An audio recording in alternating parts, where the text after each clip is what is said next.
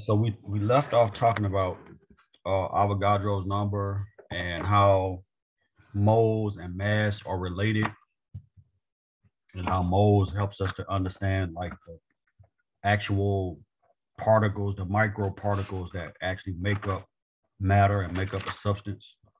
Um, and based on this, we can actually move into another topic, which is excuse me, molar mass. Right. That's where we're going to start today, talking about molar mass and how it connects to atomic mass units. And that way, we're also from that going to develop a new unit, which is the unit for molar mass, which is grams per mole. Because up to this point, everything has been in atomic mass units. All right. So when we talk about the mole, whatever the element is that we're talking about, if it's one mole, it's going to contain the same number of atoms as any other element that's present in one mole. So it's always going to be Avogadro's number of atoms in one mole of any given element. All right, so let's connect mass and moles using the concept of molar mass. So this is the 24.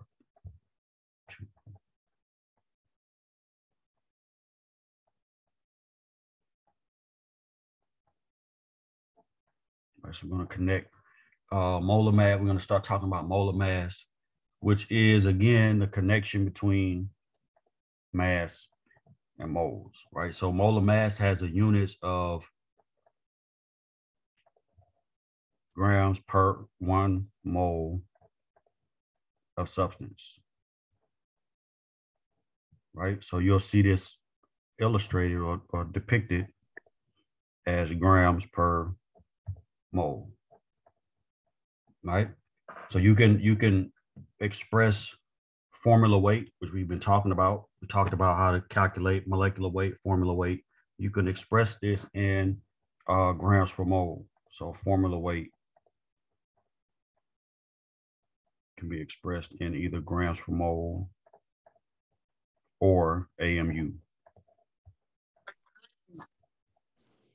But the thing about expressing it in AMU, atomic mass units, is you can't get any information from that about how many moles of a substance uh, exist in a specific mass of a substance. You can't tell that from AMU, right? But you can tell it from grams per mole. So this is a very important unit to understand, right? And the reason you can hop between AMU and grams per mole is that if you recall the definition of AMU, right, is based on a carbon-12 isotope.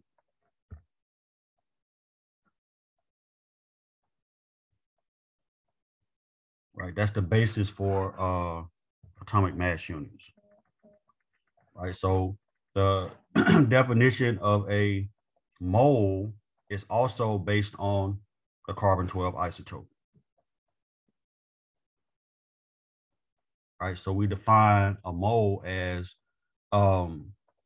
one 12 grams of carbon-12 isotope contains exactly 1 mole of carbon-12 atoms. So that's how we describe the mole. It is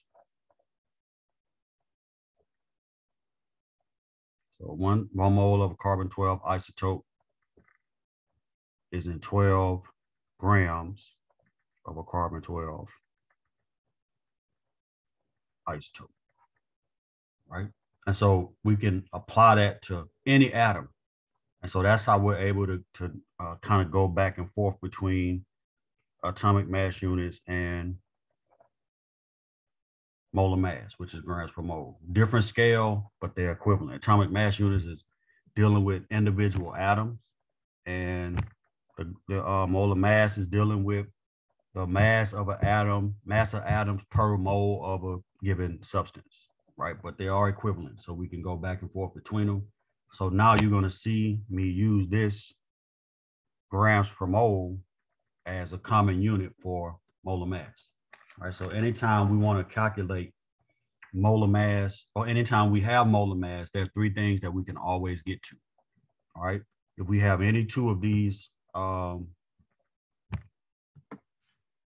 items, so the molar mass. Oh, sorry about that.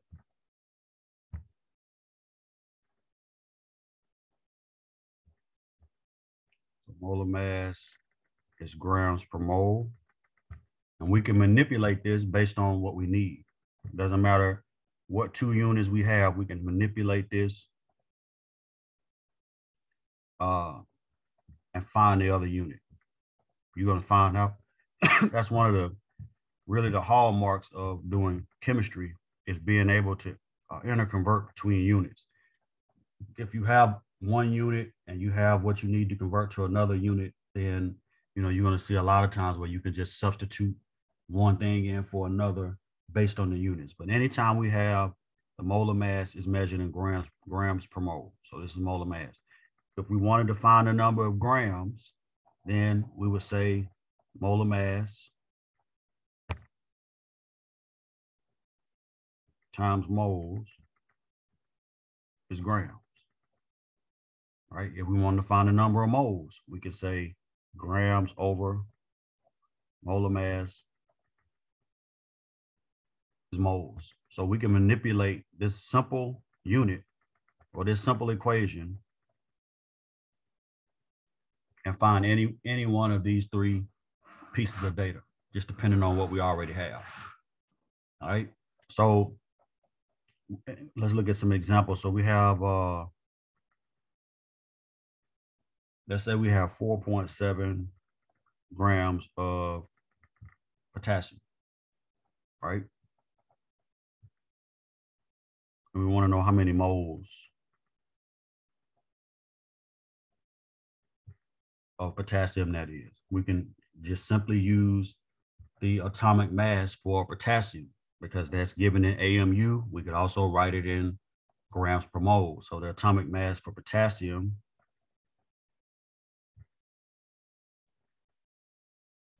remember, A is the symbol for atomic mass. So we're going to use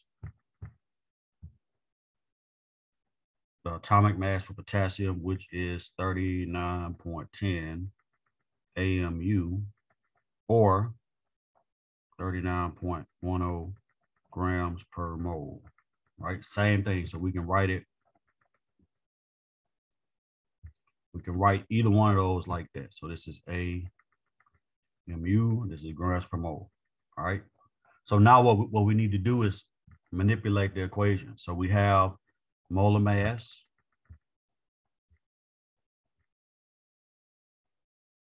right? We also have a mass, right?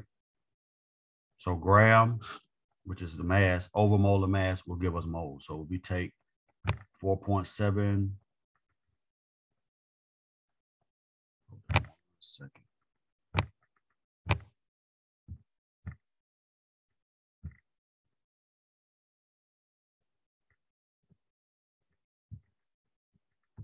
Right, if we remember this, if we just remember grams per mole equals molar mass, we can manipulate that equation, right? So now all we do is take that 4.7 grams, keep the units in, divided by 39.10 grams per mole, right? If we use those, this calculation is going to get us to moles of potassium, right? Can somebody calculate that real quick?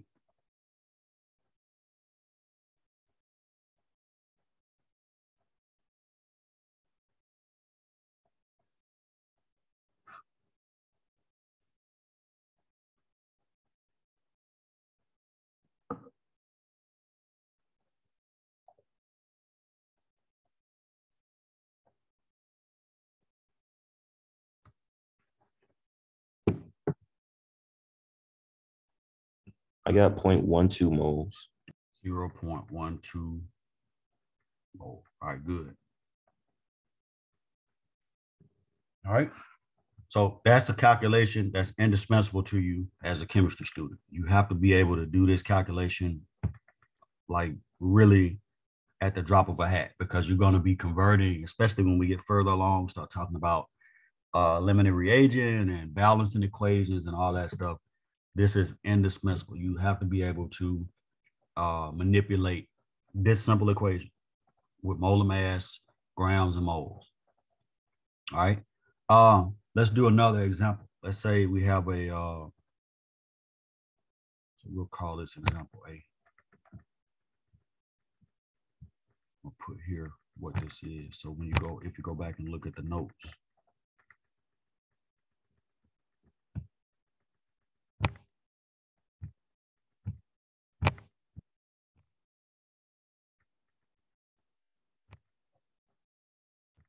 All right, let's take another example. Let's say we have 1 liter of argon gas.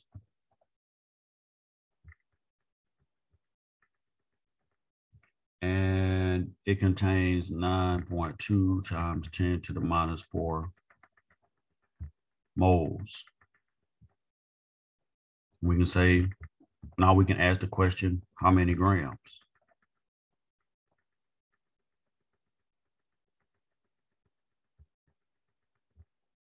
Right? Let me ask you this. If we have a volume in liters and we have the density of the gas, can we calculate grams from that? I'm just asking that because this is a it kind of points to something we already talked about with density, how we can convert between density and mass and volume. It would be yes, just because density equals mass over volume. Mass, yeah. Yeah. So if you got the volume and the density, you can solve for the mass. Very good. But here we're not using that. It just hit me because we have a volume of a gas, and we could actually calculate the density once we find the mass. Actually, let's do that. But let's find the mass first. So how many grams is this? So you have argon gas. If you look on the periodic table, argon has an atomic mass of 63.55. All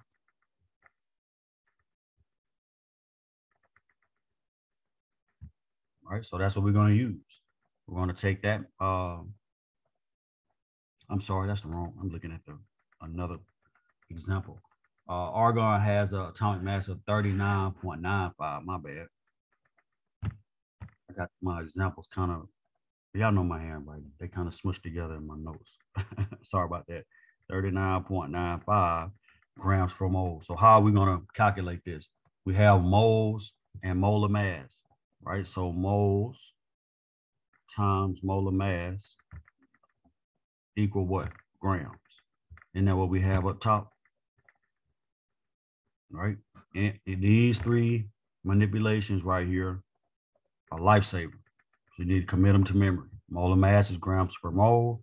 Molar mass times moles equals grams. Grams over molar mass equals moles. Because you can work and manipulate through any of these type of calculations if you know that molar mass is grams per mole.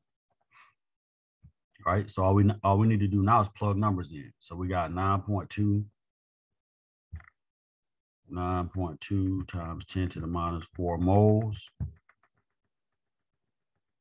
times the molar mass of argon gas, which is 39.95 grams per mole. So the moles are going to cancel. We'll be left with grams. Anybody got it?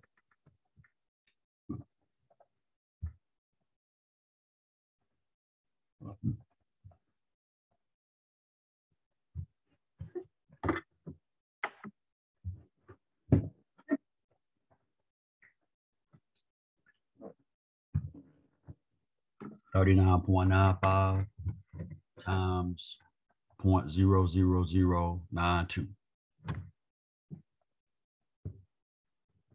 Break out my calculator. I need to go and get me I had a TI 30, I think. I have since college. I don't know where it is. I think it's in storage somewhere. Anybody got that calculation yet? I got 0.036754. So let's say 0. And the way we could check that, you always can put that and divide it by the moles to get to make sure it matches. let me see, 0.02 times 39.95. Yes.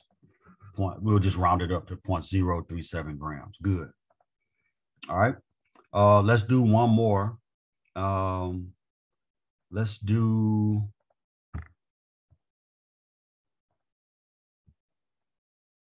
one more. So let's take because this is going to lead us into another topic. No, actually, let's do two more. So let's say we have 5 grams of copper wire. This would be example B. This is C. And I'm just trying to lay the groundwork. So when you see this, you'll understand that you can see it more than one way. You don't want to box yourself into thinking that you're only going to see one type of problem, one type of format. All right, so let's say I have 5 grams copper wire. And the question is, how many atoms?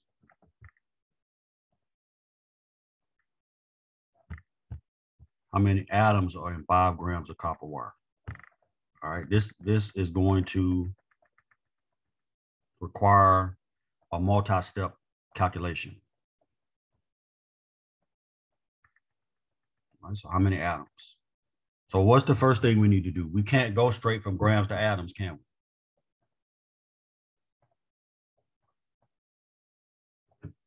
All right, there's no direct calculation to go from grams to atoms.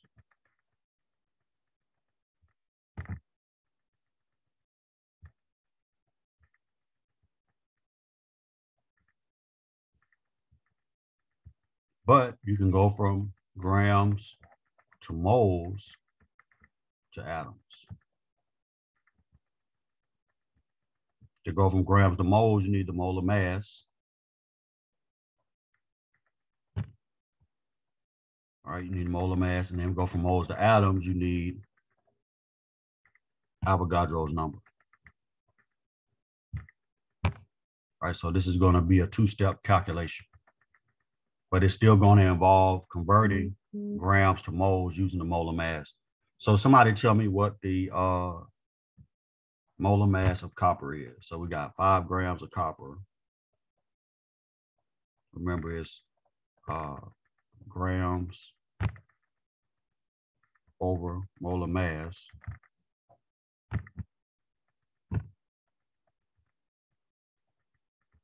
equals moles, right? So 5 grams of copper divided by, what's the atomic mass of copper?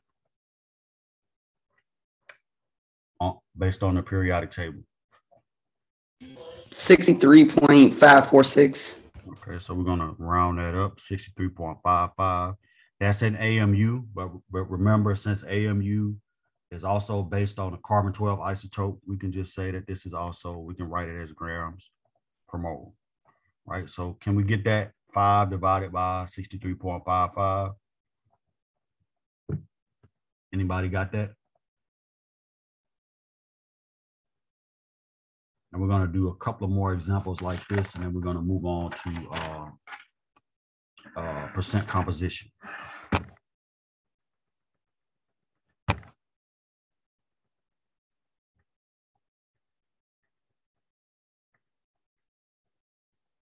Anybody got that?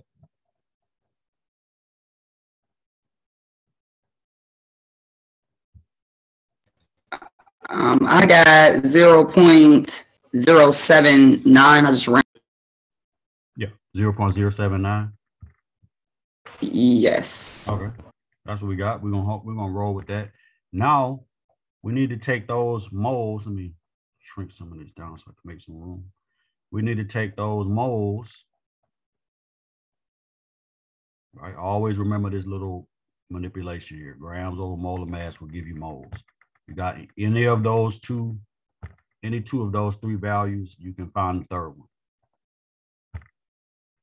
All right, so now we have moles. So now in order to go from moles to atoms, we need Avogadro's number, right? So this is to moles.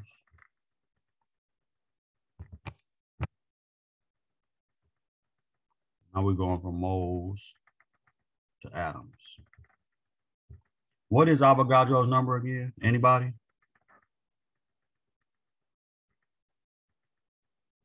— 6.022 times 10 to the 23rd. Okay, what's the units? Particles per mole. Right, so that top number, that discrete particle in the top, we can make it whatever we want it to be. In this case, we want it to be atoms. So we're going to say atoms per mole. Right, so that moles would cancel, and then we'll be left with atoms. All right. Any questions about that?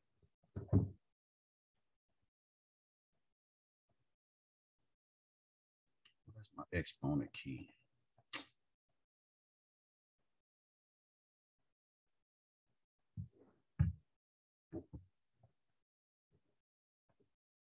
All right. Can somebody calculate that real quick?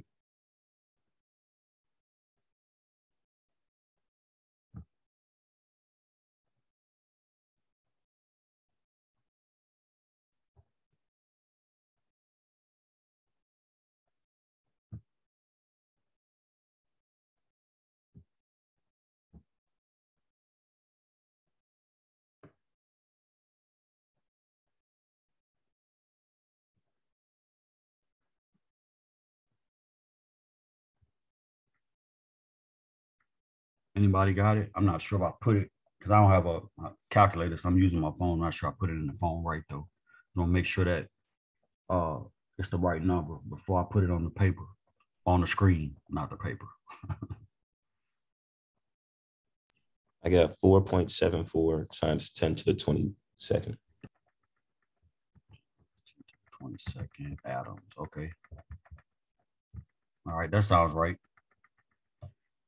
All right. Any questions about that calculation? Right. So this is the type of question you can expect to see on a quiz or a test. If I give you grams, and now we know how to manipulate between grams and molar mass and moles, we also know how to manipulate between moles and particles per mole using Avogadro's number. So you get, if you have a number of grams, I might ask you for the number of atoms or the number of molecules, and so forth. So let's look at one more example of this, and we're gonna actually say that question there. We're gonna actually look at this question right here. So we have we're gonna actually derive the number of atoms in a sample by mass. So let's look at that.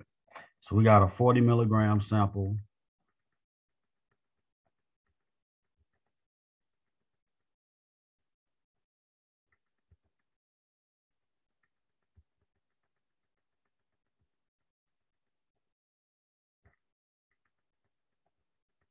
All right, so this is similar to the question we just did, but it's a little bit more in depth.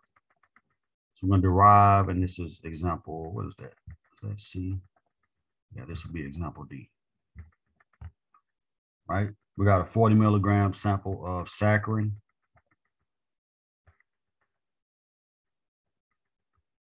Sweet and low. That's what saccharin is. It's actually horrible for you. Hopefully none of you eat that. It was a big deal when it first hit, but then the more it was studied, the more scientists realized that it was terrible for you. So saccharin has a molecular formula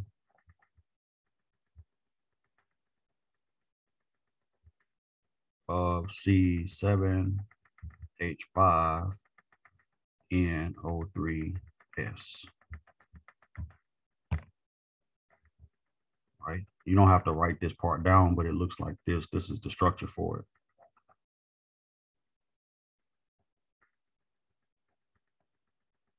And there's a sulfur here. Two double bonds to it. All right.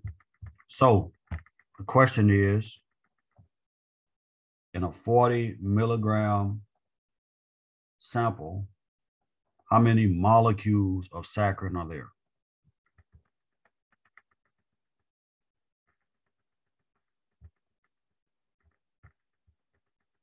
right? So again, we have the mass, 40 milligrams. We have the molecular formula. What can we do with that? If we have carbon, hydrogen, nitrogen, oxygen, and sulfur, and we have the amounts of each one, can we calculate the molar mass based on that?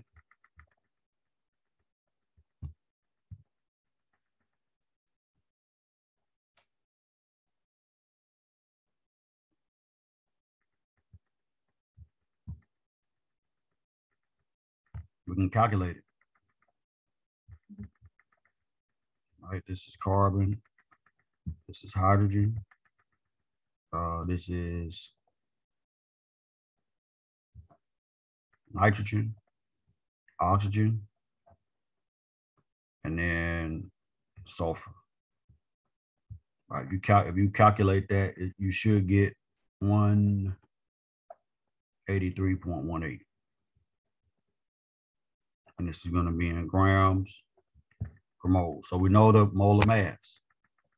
Now that we have the molar mass, what can we do if we have a mass and a molar mass? What can we do?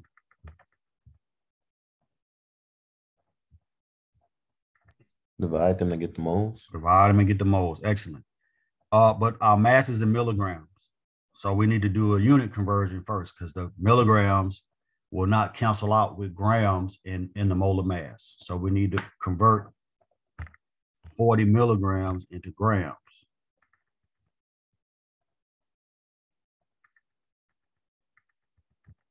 So all the stuff that we learned in the first chapter is now all coming back, not to haunt us, but to visit us. Right, that prefix milligram, that means that's 1,000th of a gram. So 40 milligrams. And then the conversion is 1 gram over 1,000 milligrams. So milligrams won't cancel. So that's going to end up being 0.04. So you'll be surprised how this simple unit conversion could be the difference in getting a problem right or wrong. Understanding like the units that you're working with. As long as I've been teaching chemistry, this is something that trips students up all the time, right? You have milligrams, but you need it in grams. And sometimes in the process of working the problem, you don't think about it. You just do it. And then you come up with an answer. It's like, it's off. You might have, it's going to be the right number, but it's not going to be, the decimal place is not going to be in the right place. All right. So now we have our molar mass here.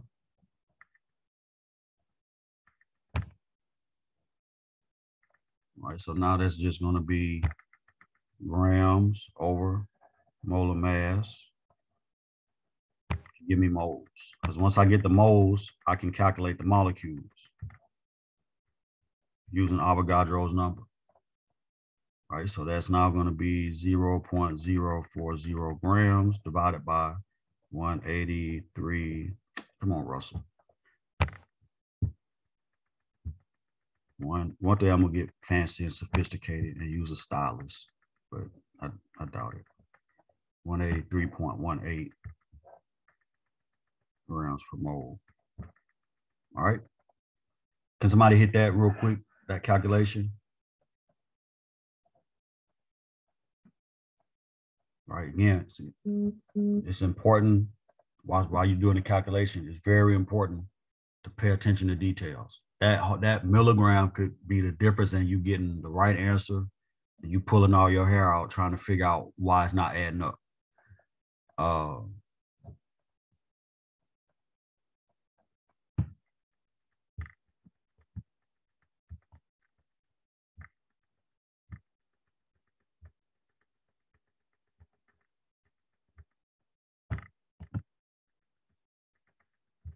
Anybody got it yet?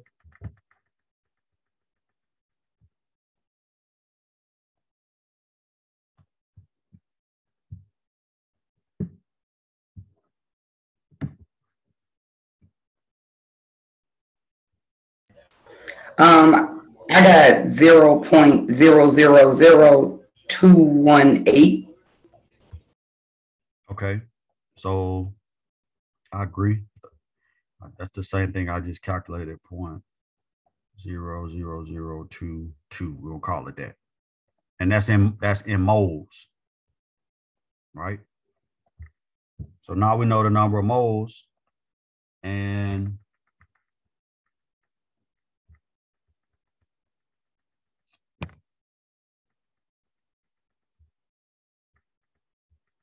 now we can find the number of molecules, right? So we can take that 0.00022 times Avogadro's number.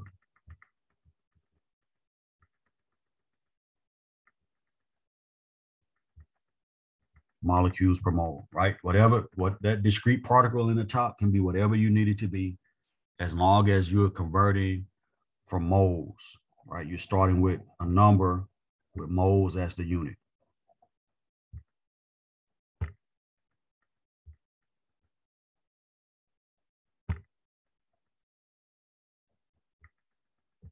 All right, so moles here are going to cancel. What do we have from that?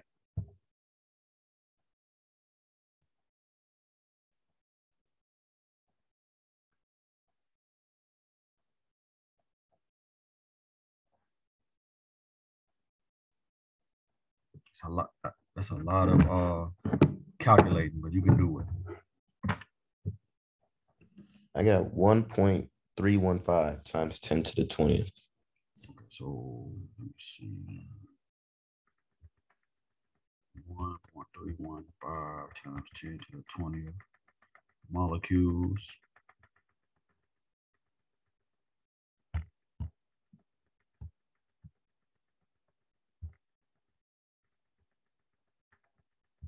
All right, I agree with that.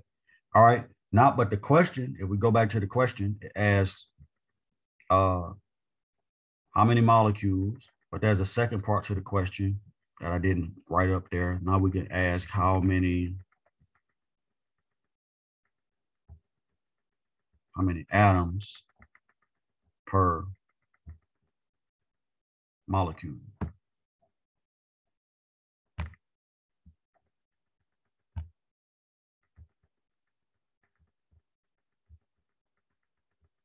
Right, and that's a simple calculation.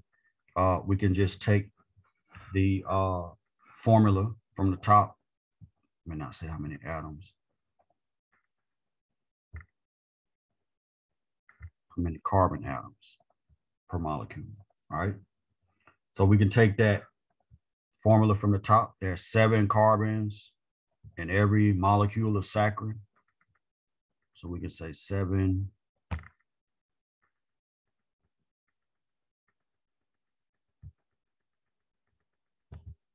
times this number of molecules that we just found.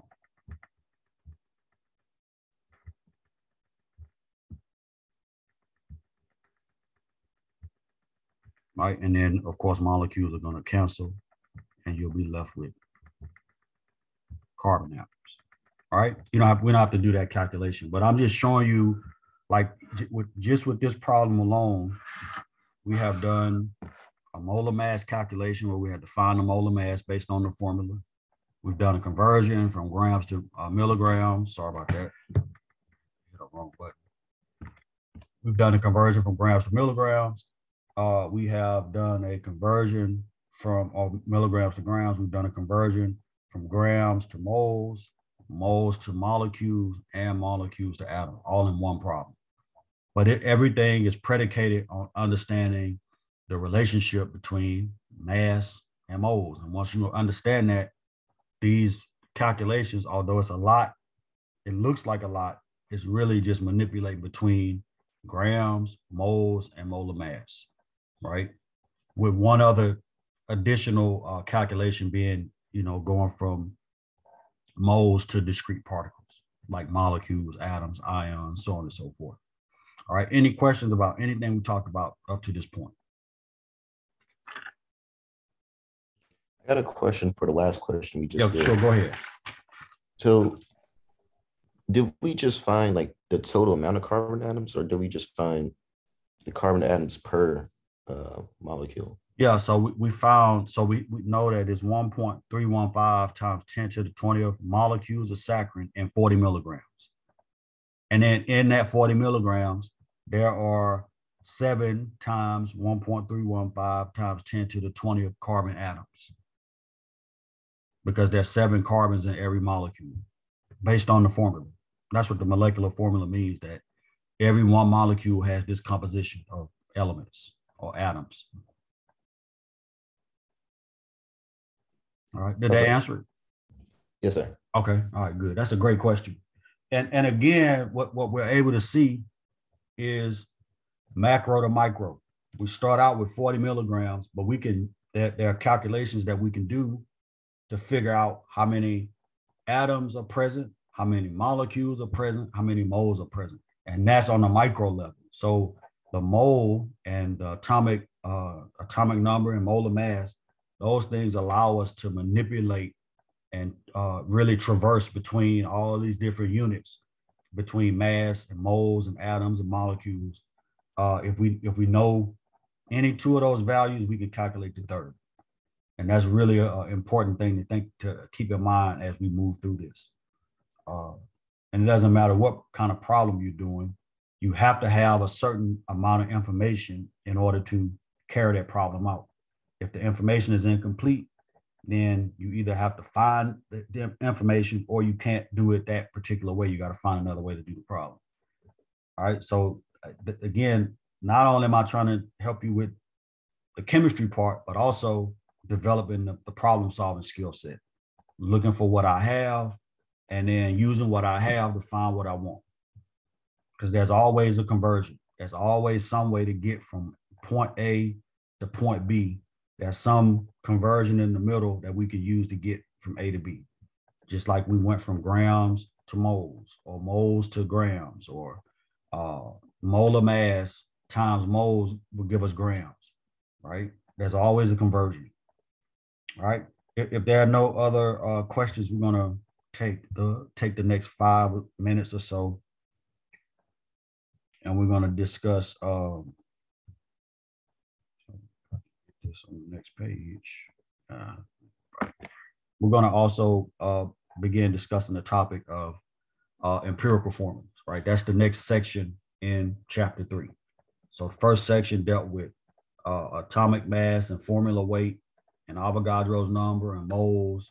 And in this section, we're going to be dealing with empirical formulas.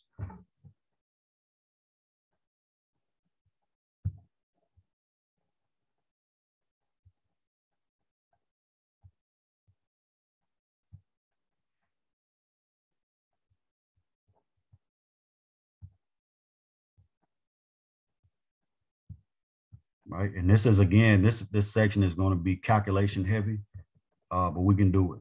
I believe in you. I know you're able to do it. All right, so it's a calculation heavy section, but what you'll find with these empirical formula problems is that you're really working from 2 basic concepts. You're working from how many moles are present and what's the mole to mole ratio of atoms in a formula. That's it. Right? You're gonna see that as we work through these examples. That is really finding the number of moles of each atom and then finding the ratio of the atoms to each other to figure out what the formula is. Right. And if you remember from a couple of weeks ago, we talked about empirical formulas, really last week, right before the exam. We talked about empirical versus molecular formulas and how empirical formula is like the reduced form of a molecular formula. So it just basically tells you the relative amounts of atoms that are present. But under this topic, we're going to do 3 things. We're going to do percent composition.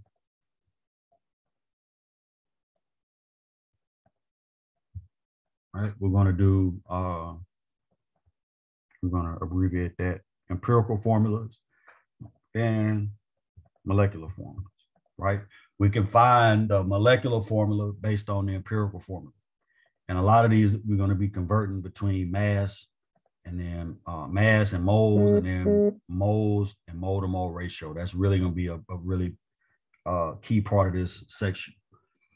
All right, so how do we connect this to what we were just looking at with, moles and molar mass and Avogadro's number?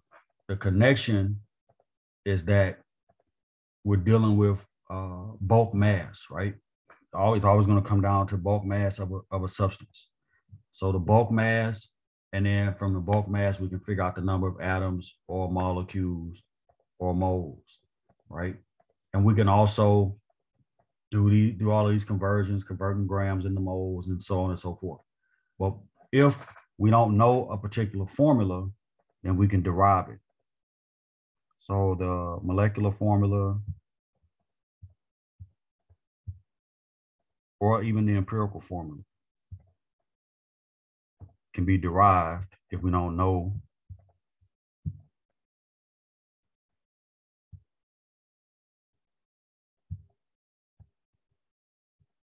right? So we can derive the molecular formula or the empirical formula if it's unknown.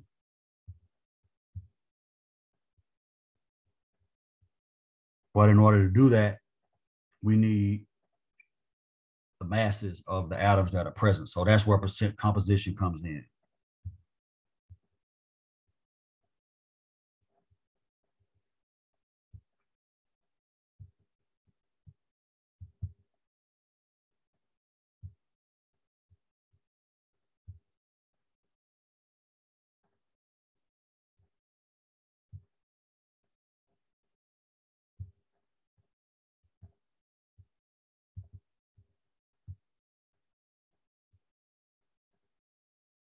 Right, so the percent composition allows us to find the masses of the elements present in a molecule in a specific, and they're going to be there in a specific ratio, right? So it's the percent by mass of each element.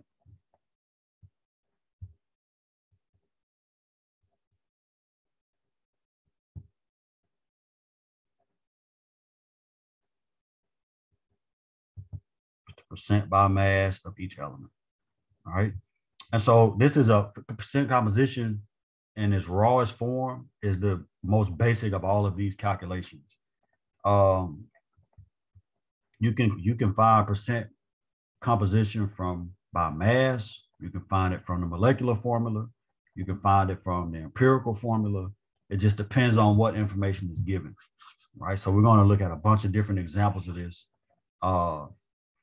dealing with this percent composition. So let's look at, in the last 3 minutes, let's just do a very basic example, given the masses of specific elements in a compound or molecule, and figuring out what the percentages are. All right, so we're going to first look at percent. This is the most basic out of all of the calculations. Not about basic. Come on, Russell. Right, this is one way to calculate it. All right, so let's say we have a 12.04 gram sample of a liquid.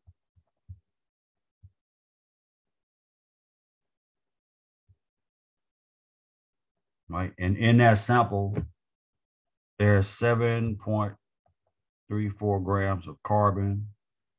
There's 1.85 grams of hydrogen, and there's 2.85 grams of nitrogen. So these are my elements. These are the masses. The percent composition is the mass of the element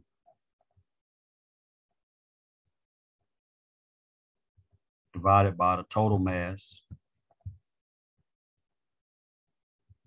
times 100. Right, it's that simple. Right, so the total mass here is 12.04 grams. That's the total sample mass. Let me put sample mass, not because it's not the atomic mass, it's different from that.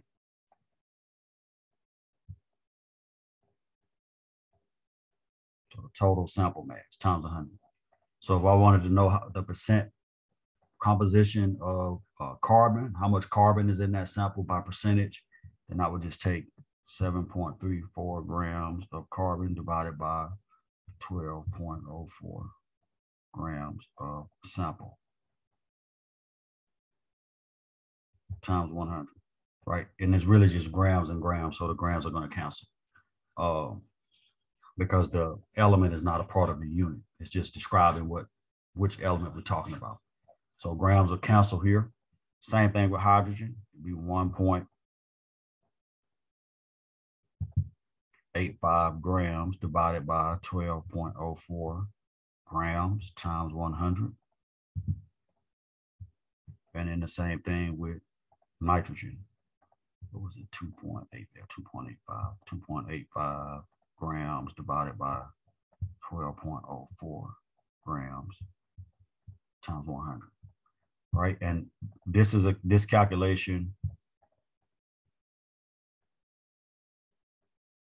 will give us what we call the percent composition. So we'll know the exact percentages of each element that's present in that molecule. All right. So we're going to stop here. I don't want to go too far over time, but we'll pick this up on Friday. All right. Any questions before we go? Let me look at. I see chat stuff in the chat, but I didn't call his names. All right. Cool. All right. Any questions? All right, if no questions, we're going to stop here. Let me stop recording. And I want to encourage you to just keep pushing because